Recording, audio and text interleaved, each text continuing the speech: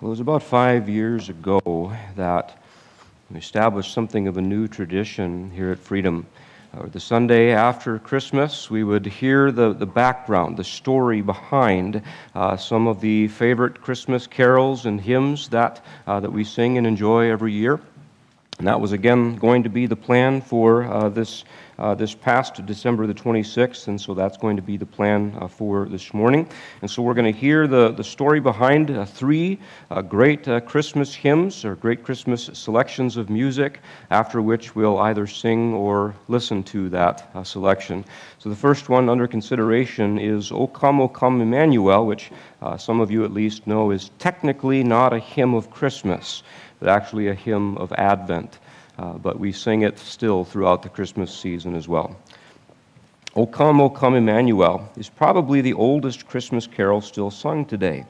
This popular hymn dates back to the 9th century and represents an important and ancient series of services celebrated by the Catholic Church.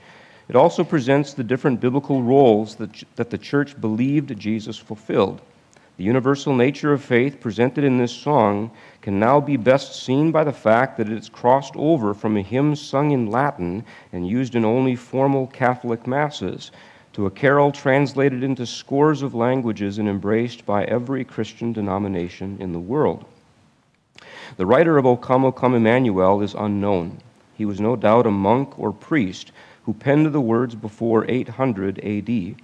He was also a scholar with a rich knowledge of both the Old and New Testaments.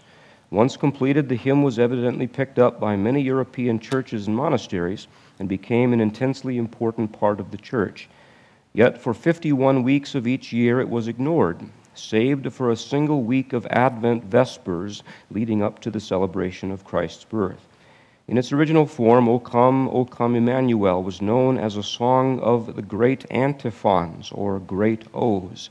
The initial Latin text, framed in the original 7 different verses, represented the different biblical views of the Messiah. 1 verse per day was sung or chanted during the last 7 days before Christmas.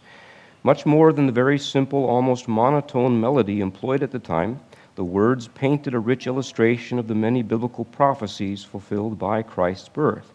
So the story of O Come, Emmanuel is really a condensed study of the Bible's view of the Messiah, who he was, what he represented, and why he had come to earth. Even to this day, if one is a proficient Bible student, the song's lyrics reveal the unfolding story of the Messiah. For the people of the Dark Ages, few of whom read or had access to the Bible, the song was one of the few examples of the full story of how the New and Old Testament views of the Messiah came together in the birth and life of Jesus. Because it brought the story of Christ the Savior to life during hundreds of years of ignorance and darkness, O Come, Emmanuel ranks as one of the most important songs in the history of the Christian faith. The song owes its worldwide acceptance to a man named John Mason Neale. Born on January 24, 1818, this Anglican priest was educated at Trinity College in Cambridge. Brilliant, a man who could write and speak more than 20 languages, he should have been destined for greatness. Yet many feared his intelligence and insight. At the time, church leaders thought he was too evangelical, too progressive, and too much a free thinker to be allowed to influence the masses. So, rather than getting a pastorate in London, Neale was sent by the church to the Madeira Islands off the northwest coast of Africa. Pushed out of the spotlight and given the position of warden in an all but forgotten locale, it was expected that he and his ideas would never again find root in England. Yet Neale refused to give up on God or on his own calling. On a salary of just £27 a year, he established the Sisterhood of St. Margaret. From this order, he began an orphanage, a school for girls, and a house of refuge for prostitutes. And these noble ministries were just the beginning. When he wasn't ministering to those who could truly be called the least of these, the often frail and sickly Neale reviewed every facet of Scripture and Scripture-based writings that he could find. It was during these studies that he came across the Latin chant, O Come, Emmanuel. Seizing on the importance of the song's inspired text, Neale translated the words into English. Interestingly, in his initial work, the lyrics began, Draw nigh, Emmanuel." The tune that went with Neil's translation had been used for some years in Latin text versions of the song.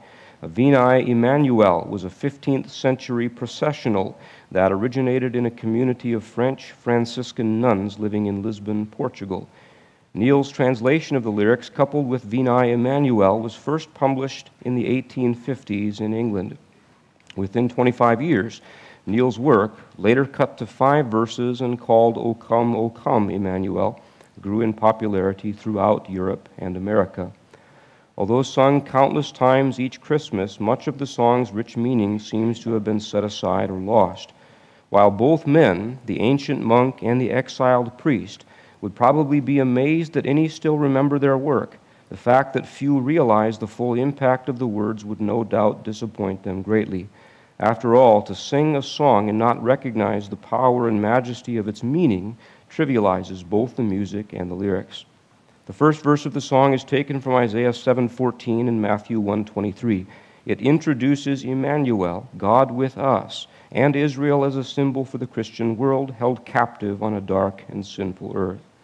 Isaiah 11 serves as the theme for the verse that begins, O come thou rod of Jesse free. In some translations, this is called the branch of Jesse. In it, the rod of Jesse represents Christ, who is the only one who can defeat Satan and bring eternal life to all those who follow him. O come, O dayspring, come and cheer, presents the image of the morning star, a concept that can be traced back to Malachi 4:2. In this verse, the song states that the coming Savior will bring justice, honesty, and truth. He will enlighten and cast out darkness. As Malachi promises, the Son of Righteousness will rise with healing in its wings. The lyrics then turn to, O come thou key of David, a reference to Isaiah 22:22. The words in this verse explain that the newborn king holds the key to the heavenly kingdom, and there is no way to get into the kingdom but through him.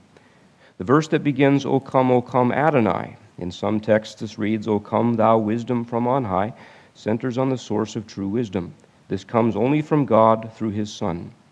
Through the Savior, this wisdom can reach around the world and bring peace and the knowledge of salvation to all men. Thus, Christ's teachings and examples fulfilled all Old Testament prophecies. Even today, when sung in a public hall by a small group of carolers, or during a television special, the original chants of long-forgotten monks can almost be heard. Although translated into scores of languages and sung in a wild variety of styles and arrangements, the simplistic yet spiritual nature of the song remains intact. It is reverent, a tribute to not only the birth of God's Son, but also to the fulfillment of God's promise to deliver his children from the world. In this simple but brilliant song, the echoed voices of clerics from the past gently urge today's world to receive and worship the King who fulfills God's greatest promise to his children. So having heard the story behind O Come, Emmanuel, let's join in singing it. It's number 357 in the LSB hymnal.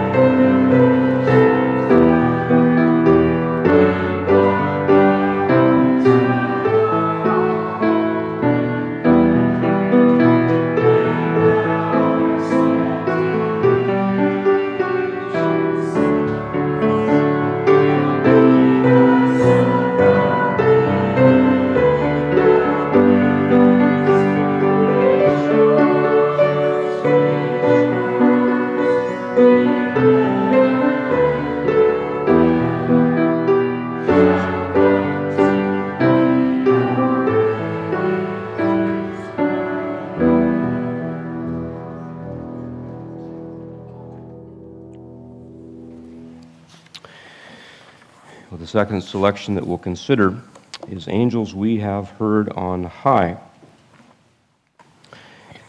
Many images accompany Christmas: fun and frolic, snow and decorations, laughter and family gatherings.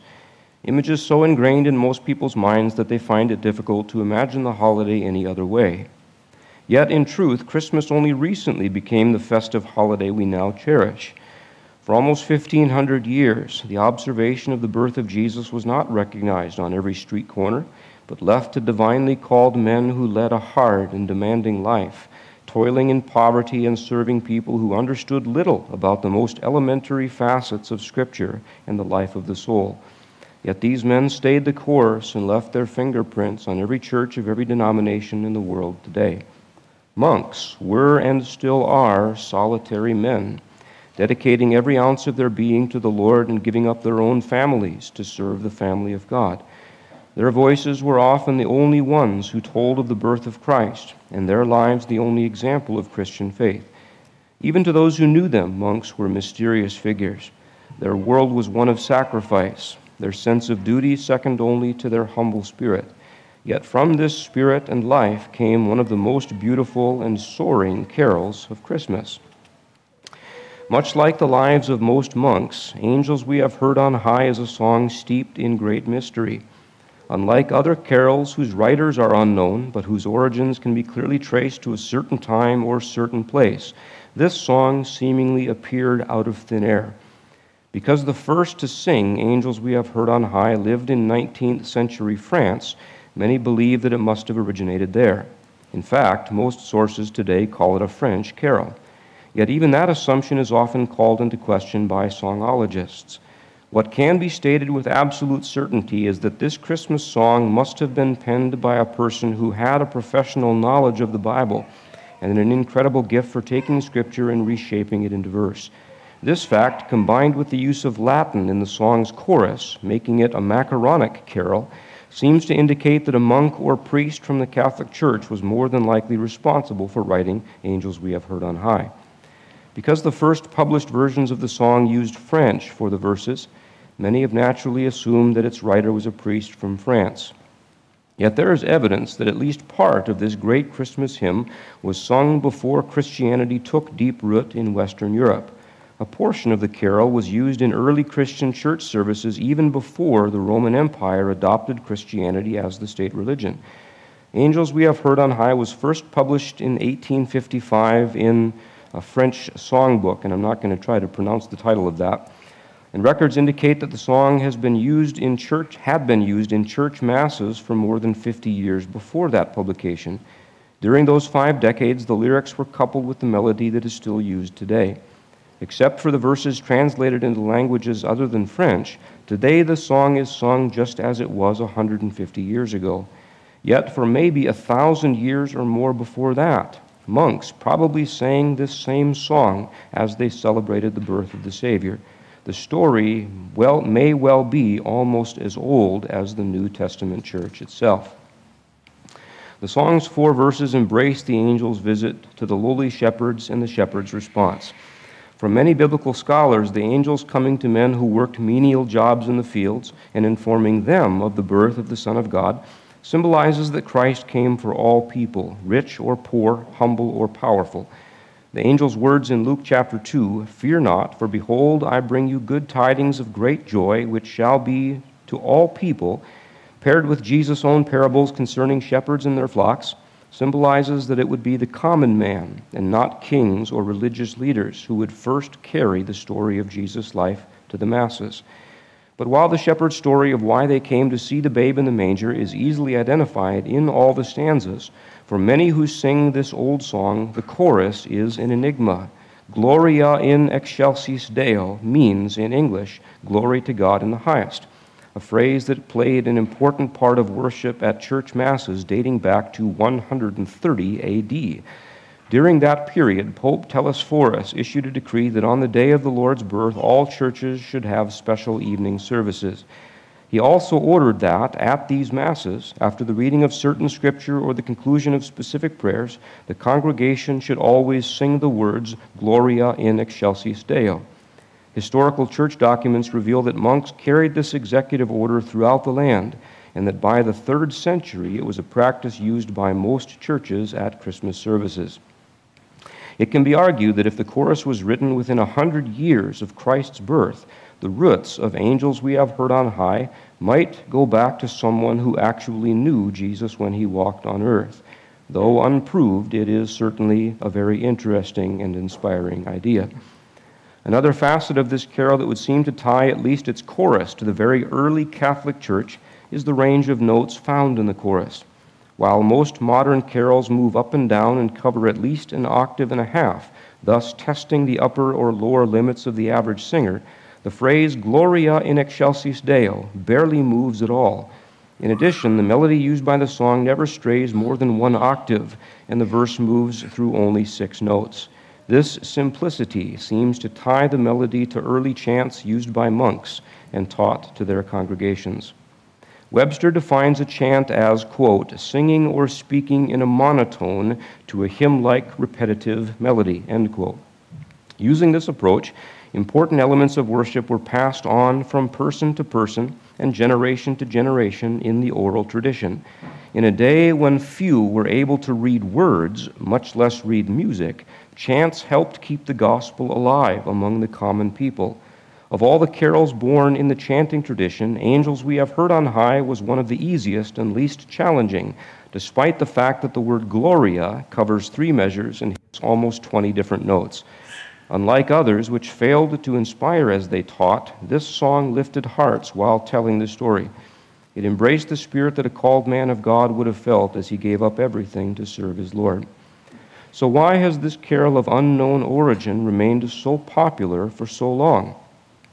Though the tune may be considered monotonous, when the simple text is read, it becomes obvious that few Christmas songs so fully describe the joy that the world was given when a Savior was born in Bethlehem. The lyrics don't just ask the singer to lift up his or her eyes and heart in wonder and observe the beauty of what God has given the world. They demand it. There can be no doubt that whoever wrote Angels We Have Heard on High not only believed the words found in the Bible, but relished that belief. Ultimately, it is the sensitive retelling of the angel shepherd story that carries this song and has made it one of the world's most popular Christmas carols. As Kenneth W. Osbeck wrote in his devotional book, Amazing Grace, quote, the Bible teaches that angels are the ministering spirits of God and that they are continually being sent to help and protect us, the heirs of salvation, end quote.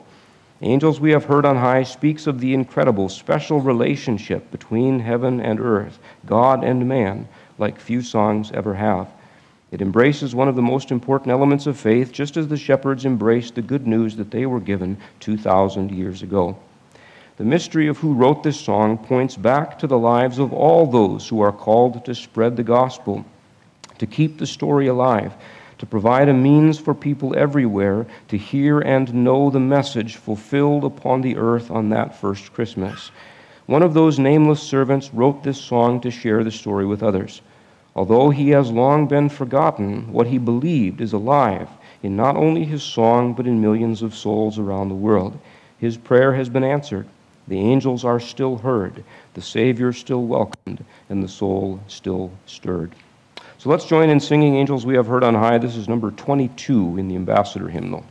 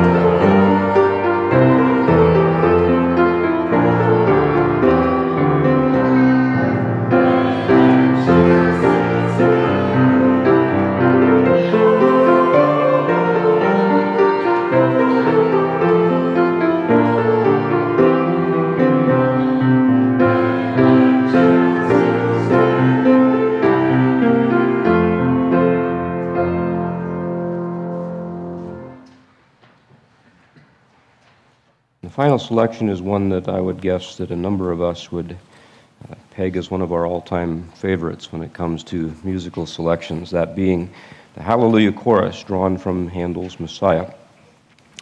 The Hallelujah Chorus is arguably the most powerful piece of music ever written. Though its lyrics are sparse, its meaning is monumental. These powerful words, coupled with one of the most awe-inspiring pieces of music ever penned, put an unmistakably and unabashedly spiritual exclamation point on each Christmas season. This song now reverberates so strongly during the holidays that for many, Christmas does not begin until the Hallelujah Chorus has been performed. It is at that moment when the first Hallelujah is delivered and people rise as one to their feet that the true meaning of Christ's birth is again joyously proclaimed by his people. Yet there is an irony in the belief that it can't be Christmas without Handel's most famed composition. The song itself was never intended for a Christmas audience. It was originally considered to be an Easter offering. And to make this story even more unbelievable, when he composed his most famous work, the great George Handel was a washed-up has-been, a frail, forgotten man living in abject poverty. While penning what is now widely thought of as the world's most dynamic musical salute to the birth of the Savior, Handel essentially was reborn himself. The great composer was born in Halle, Germany, on February 23, 1685. Though a gifted musician, Handel actually flunked out of college. Moving to Hamburg at 18, he began to write operas. He was only modestly successful there, so in 1706 he relocated to Italy. Inspired by the country's history, within 3 years a re-energized Handel composed 2 oratorios that were praised by both music critics and the public. Suddenly, George was a local star, the quote-unquote king of the oratorios. Few modern songwriters devote their talents to creating an oratorio, but Handel loved these sacred musicals. Oratorios were essentially dramatic musical presentations of biblical stories written for choruses, but featuring strong soloists in the production's most important segments. Created to provide moral lessons along with classical entertainment, oratorios closely resembled opera without costumes or staging. Inexpensive to produce and easy to understand, the productions were popular with both common people and the elite. Most important to Handel, they offered him a chance to succeed while also reflecting his convictions. Handel was a man of deep Christian faith. He prayed often and studied his Bible. He believed that his talent and inspiration came from God. He saw his music as a tribute to his Lord. Even at 25, the composer showed true humility for having realized his goal of providing musical vehicles for the furthering of his faith. In the process of following his calling, Handel had also become the most acclaimed composer in Europe. The top musicians in England sent Handel an invitation to join them, and the composer answered. The composer loved the modern city of London, believed English theater to be the world's best, and felt inspired by the progressive thinking he found in the nation. Yet more than just the environment of what was then the world's greatest city, Handel loved the English language. He felt his prose worked best in the tongue of King James. In his adopted home, the German-born dynamo reached beyond the oratorios that had made him a star and began to compose church and secular music, instrumental pieces, operas, and new arrangements of classical works. His work propelled him to the top of his field, and he was made the director of the Royal Academy of Music. Now the most famous musician in England, he had money, power, and respect. Yet his world was hardly perfect. Behind the scenes, a lingering shadow began to haunt the still young man. It was a demon he could not fight, eventually bringing him to his knees and causing him to question himself, his talents, and his faith. Even as he ruled the entertainment world, Handel physically began to fall apart. Before he reached 40, he suffered several strokes and was all but crippled by rheumatism. By 1741, his eyesight had failed as well. The world which had once been in such sharp focus was now little more than a blur. Legally blind, barely able to walk, Handel also lost his creative powers. Desperate, the depressed composer spent his savings trying to find cures for his various illnesses. He even paid a surgeon for a crude and painful eye operation. Nothing worked. And with no income from writing, directing, or teaching, Handel went from riches to poverty. Locked in a tiny home on the wrong side of London, he feared his final stop on this earth would be a debtor's prison. With so many bills due and no way to pay them, the composer dreaded the knock of the mailman. What almost always came were not greetings from old friends, but rather persistent demands from bill collectors. But one warm day in August 1742, the mail brought a double dose of good news.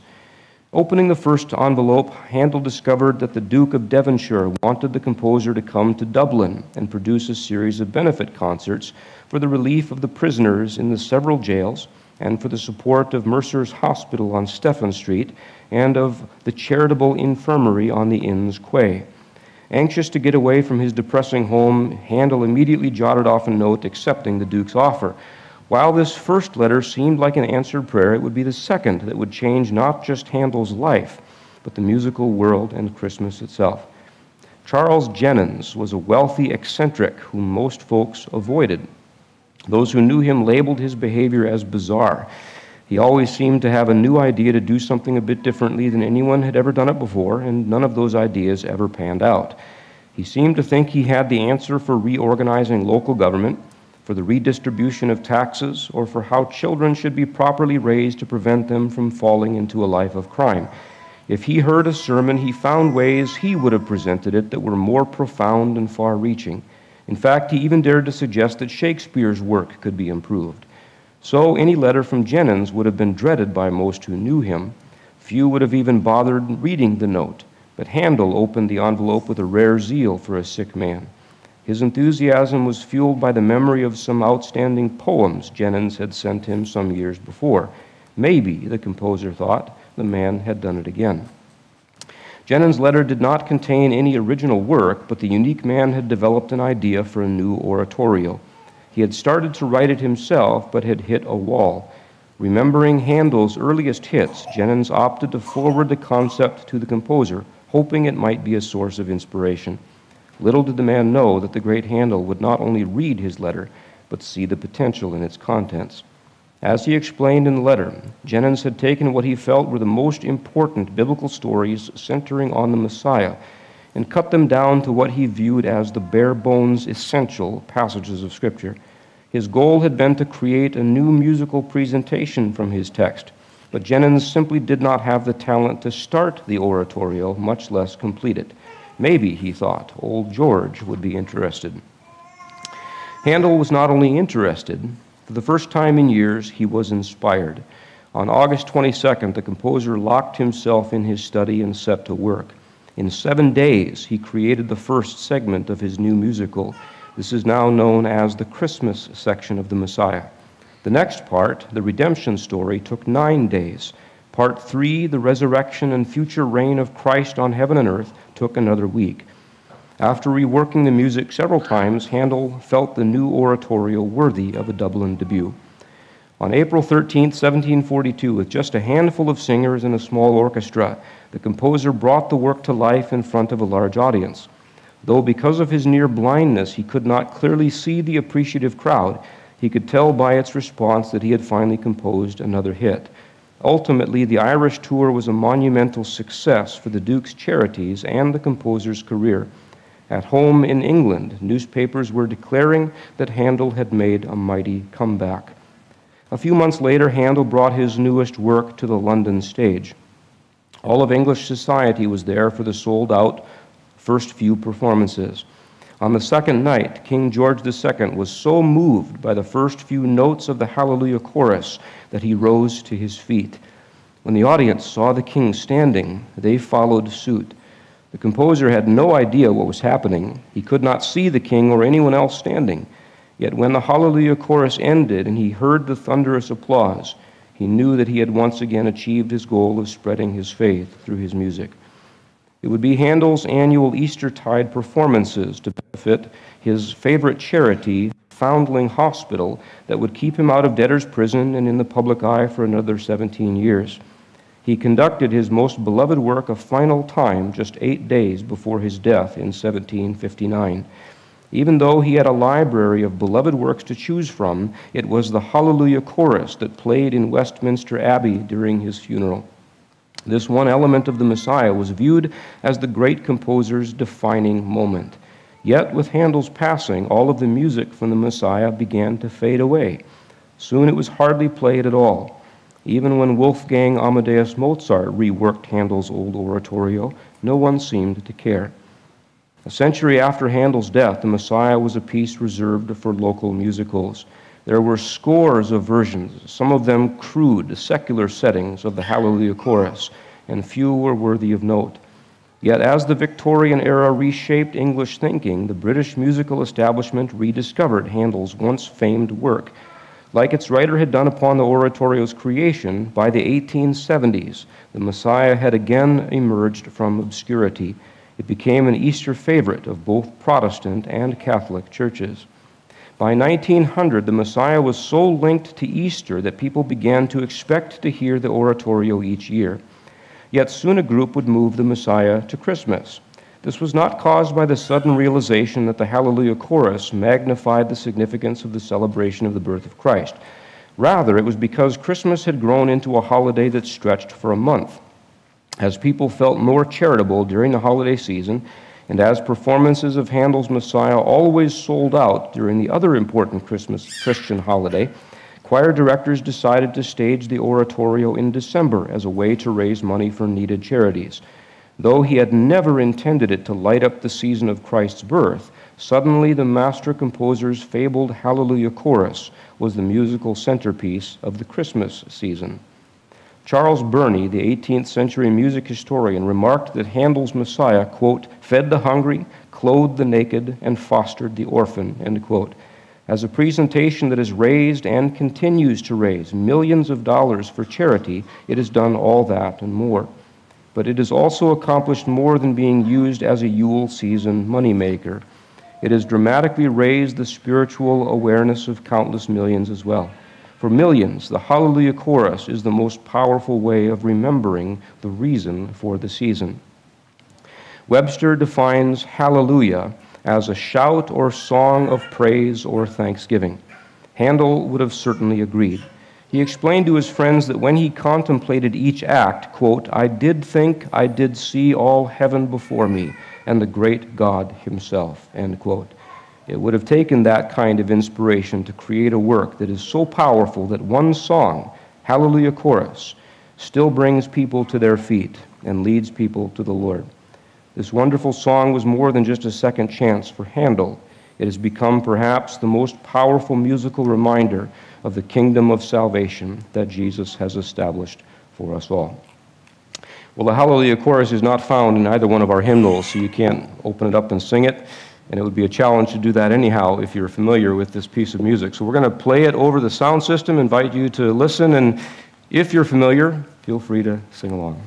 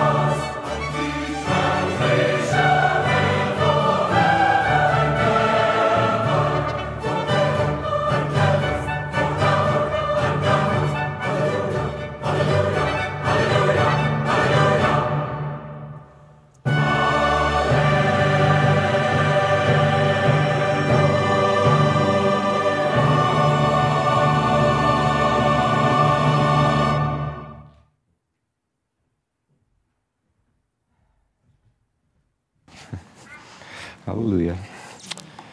You may be seated.